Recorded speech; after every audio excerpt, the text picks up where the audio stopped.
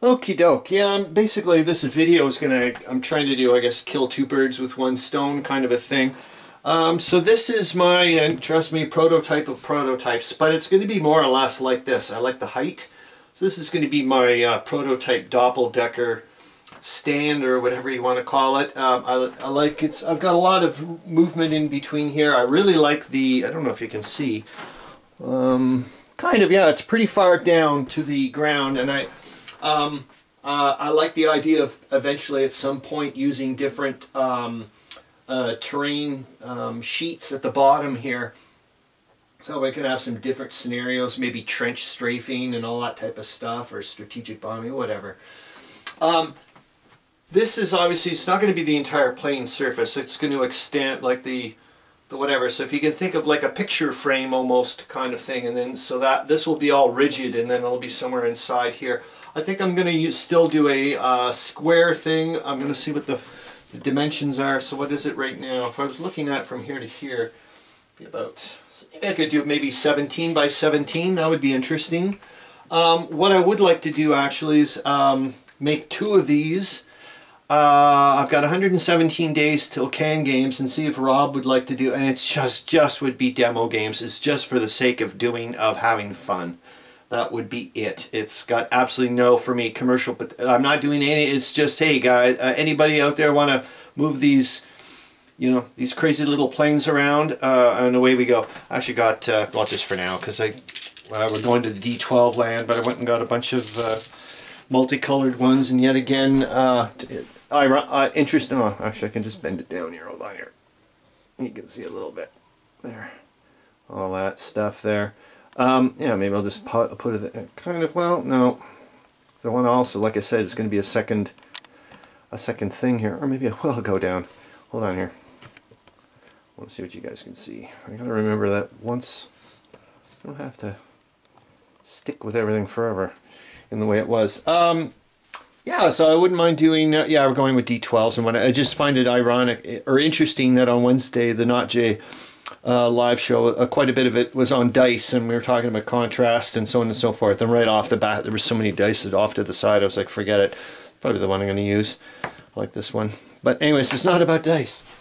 The second thing is I got some more books popped in. I decided to use that awesome books 20% off thing. Hold on, I'm going to see what I'm going to do is I'll use one of the dice as a registration thing and see where a good spot. Okay, there. I think is about the middle bit, so at least I'll know where I can go. So I used that, I think they had like that sale.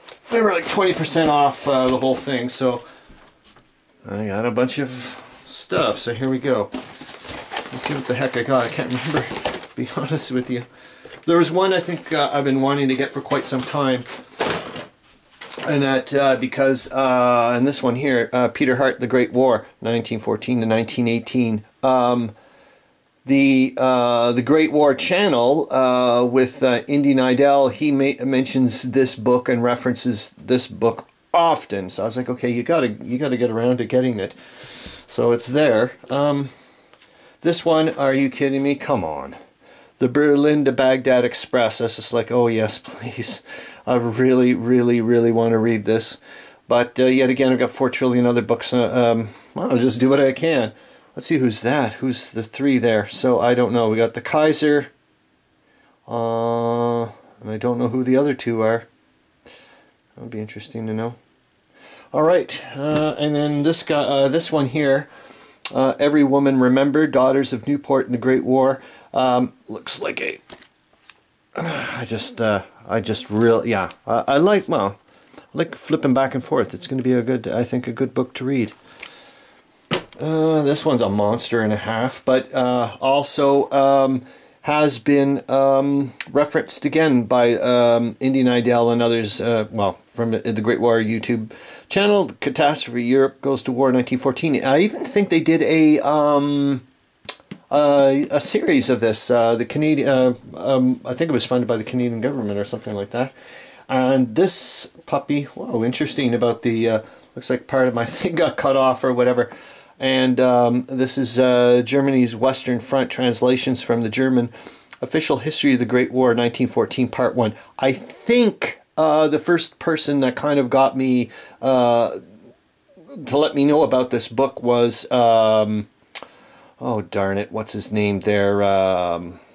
The guy that did, oh, I can't remember his name, but the YouTube guy that he just keeps popping up all the time. I'll find him later.